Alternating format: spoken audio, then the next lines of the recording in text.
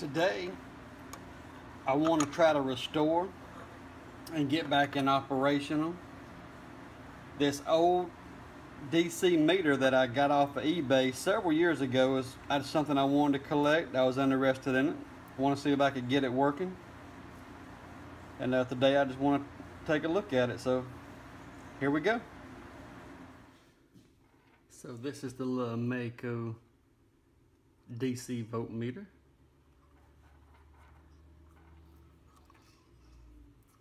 Try to get a good view on this. Made in the USA. Patented October the 3rd, 1916. I thought it was an interesting little piece. As far as testing it, hopefully you can see the glass is actually touched. I did get the needle to move testing it once, but the glass released and is touching the actual scale, and I believe it's pushing the needle into the scale. So with a known good, tested good, but a little bit more modern, yet a lot cheaply made.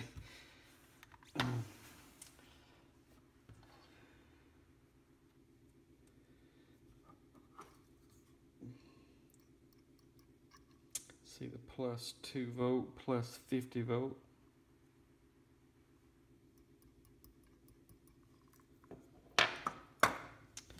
So I got it's also got the 50 volts scale. Bring in the meter.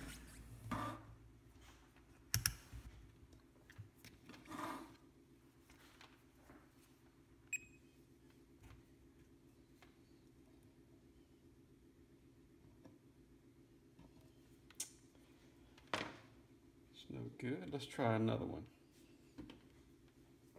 Here we go. Fully charged, 20.19 volts. Let's see if this will make the needle move.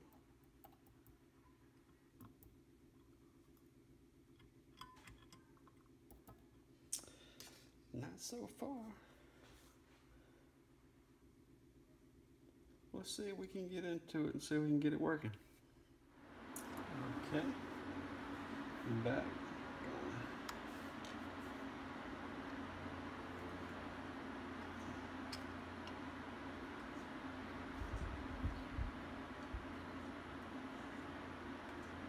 I'm a little stubborn.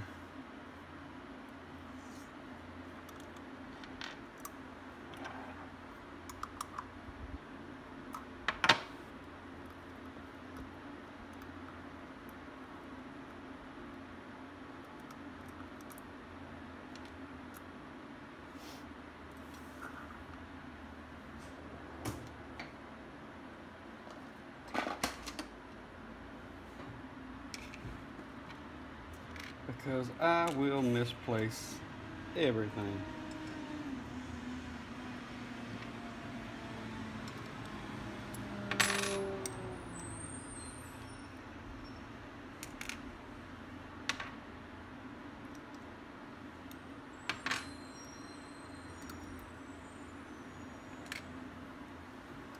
Okay.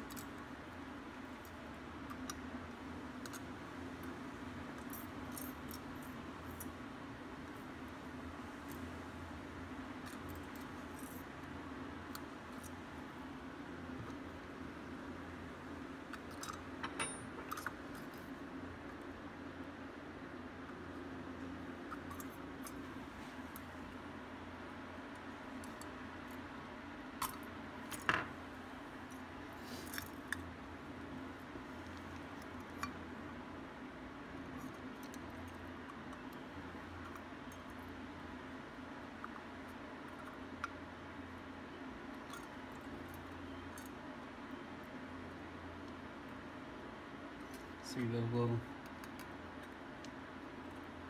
divots there, make it a little tighter. I think I'm going to get into my cell phone screen repair tools here.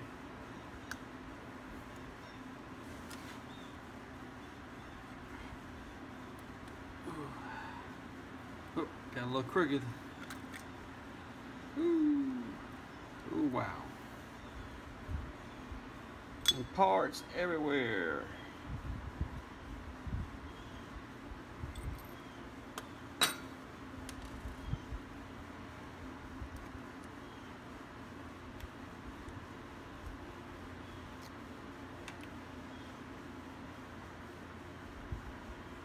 There we go, that's where one was attached. The top was just attached to the ground is attached to the top of the frame of the meter itself through that screw.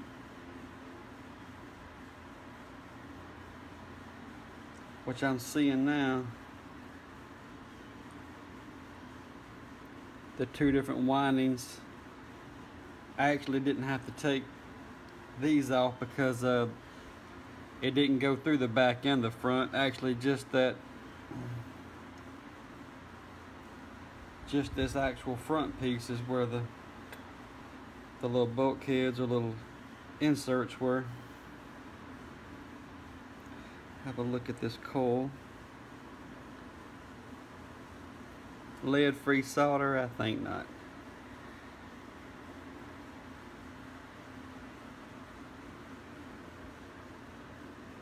Look at that old Continental. You see that? Continental resistor.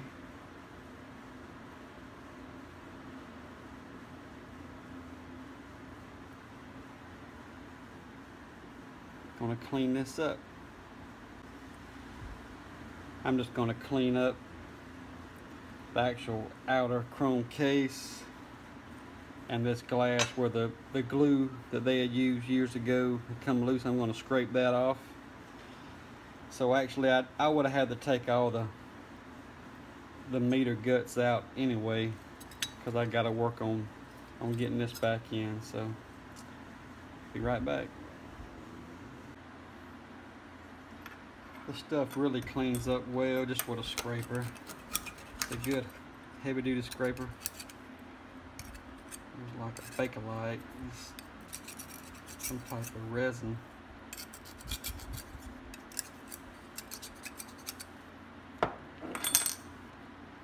Got the housing too. I almost wonder this housing isn't a type of silver.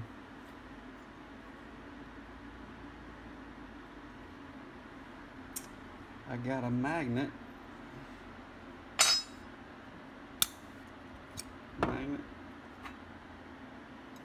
Doesn't stick. So it's either polished silver, or the reason I say that, the way it did when I was cleaning it up.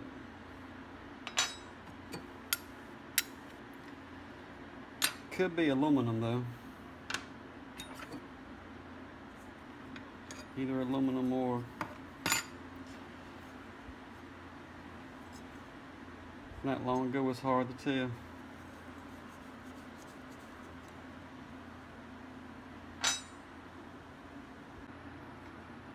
So I got these ready. There's several different ways we could do this today with epoxy, or I'm actually just going to use hot glue. Got some Gorilla hot glue sticks. They work really well. And it's easy enough to take off without being destructive if needed. I'm just going to put a couple dabs on here in the top.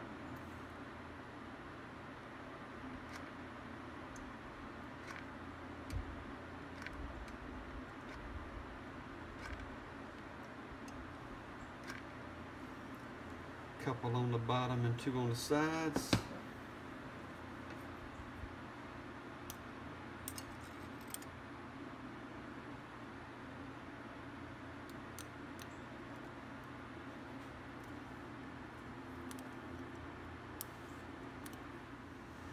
So there it is.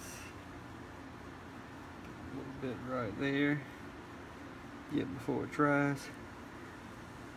Of course, with this being thin metal, boy, it dried quick. It wasn't much working time on the hot glue that time. There it is. Back in place. Gonna let that cool off for a few minutes. I got this aside drying. I'm now gonna test out the movement. I do have a circuit there. I did check that off camera with a meter. But let's see, with plus being the two terminals and this being the lower voltage terminal, I'm going to touch the plus of the battery to this screw. Let's see if I can get this in camera, see if it gives us a movement.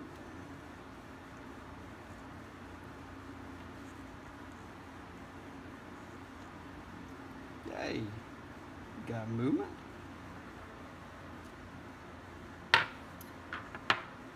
So it does still work. I'm also going to bring the meter in.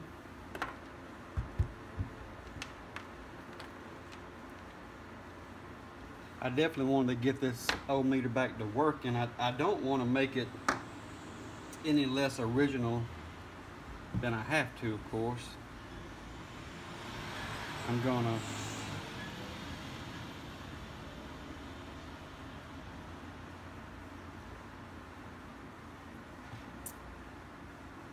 take this old braided cable, which I've cleaned up. I cleaned up that little spring terminal. It's kind of neat how they did the contact point. I cleaned it up to keep it original as I could. I want to own this out and see, make sure the resistance is fairly low on it.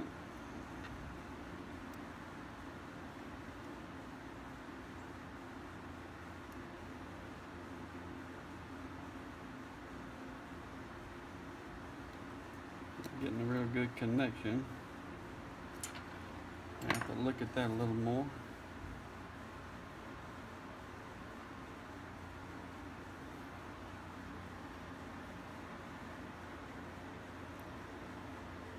Make sure that crimp's good.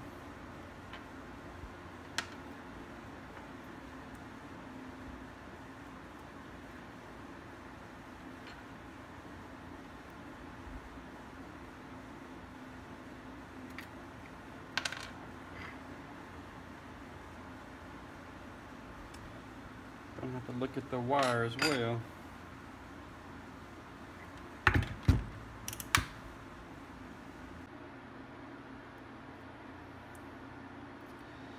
I was able to put a little bit more crimp in that ring terminal, and hopefully that connection will be good enough to get a good reading off of. I hate to be in I'm assuming original test lead. It surely looks like it. It came with it when I got it, but I'd hate to do something. To keep with the braided, I could do something like this charging cable. I could do a newer style braid cable, but I hate to, if I can make the original one work, I definitely want to do so. And it seems to be good enough for now. Now I'm going to start reassembling.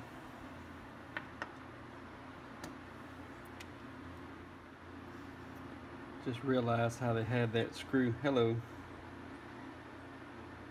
It's just a round head screw with no slot, but they ground one side of it so it would sit in this housing like so. One way only. There we go.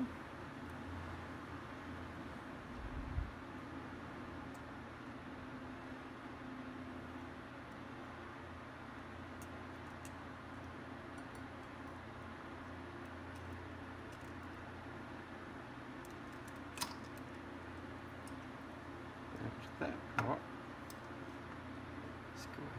Get this done.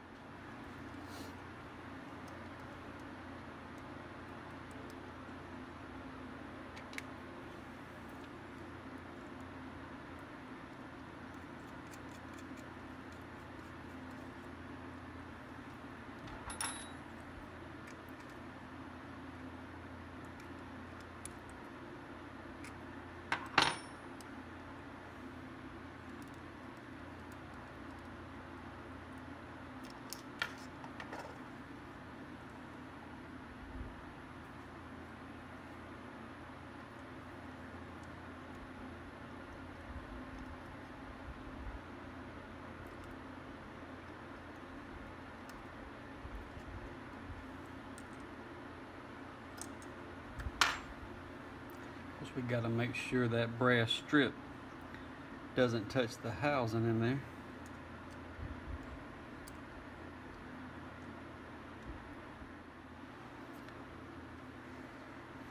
Now the insulator.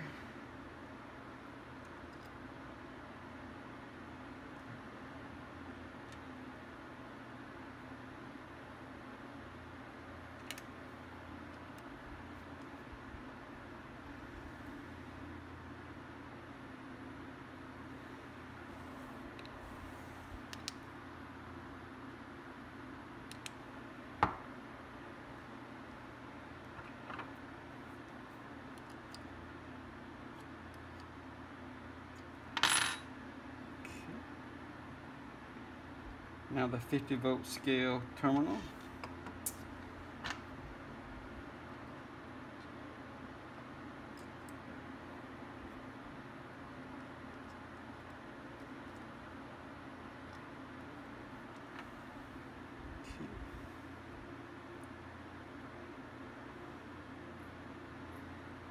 Insulator lined up. Another insulator.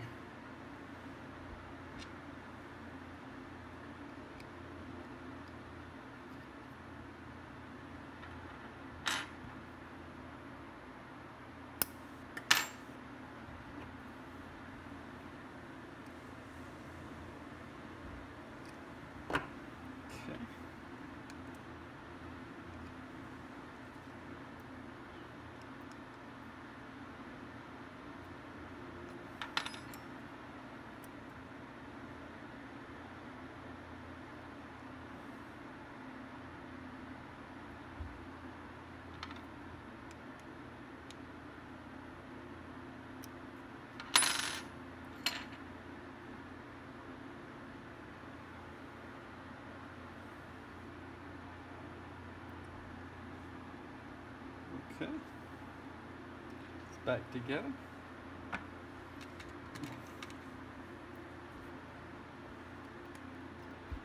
Put this on the +2.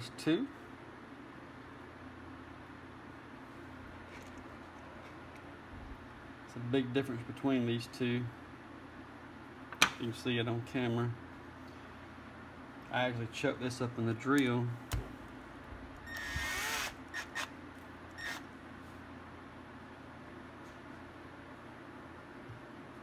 Got me some Scotch-Brite. Here's one. Hit this. I actually hit it with some emery cloth first.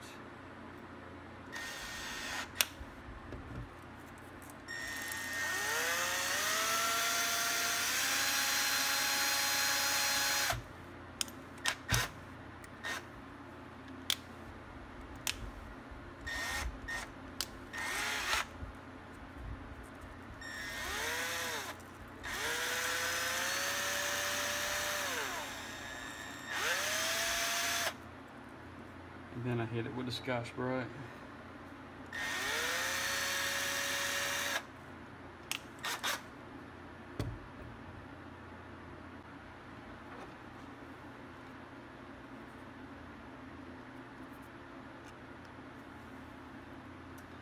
There's that back.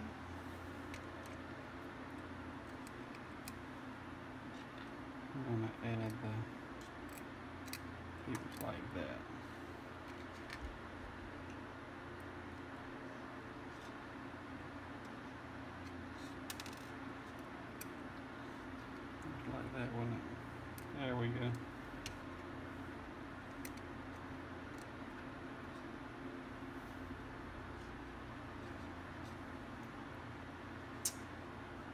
Before we put the cover on, let's do a test.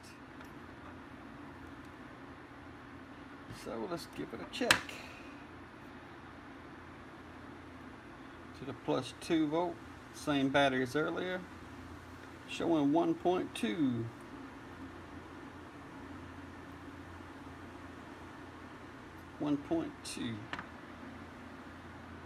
I believe this battery is a little bit depleted. I don't know if it's down to 1.2 or not. Let's bring, I guess I stuck my other meter over there. Here we go. Got this one close by.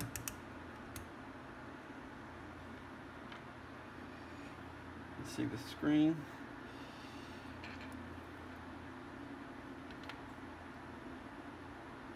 .3, so it's in this depleted to 1.3. How about that? So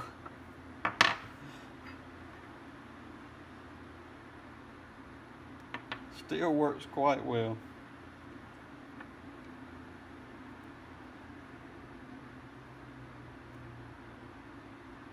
How about that?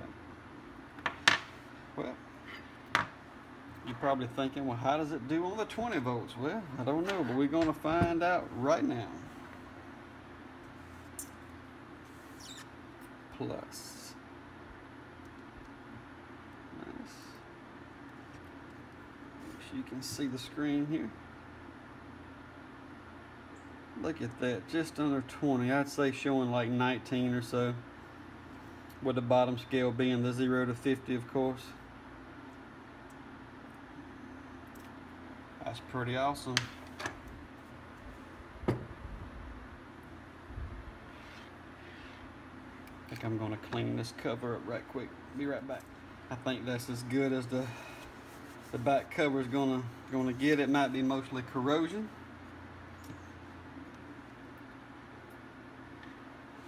I do see the little cutouts. The big one apparently for the top.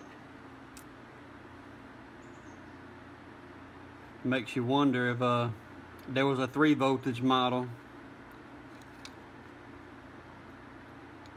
with the same cap, or just the way that they done it. Who knows?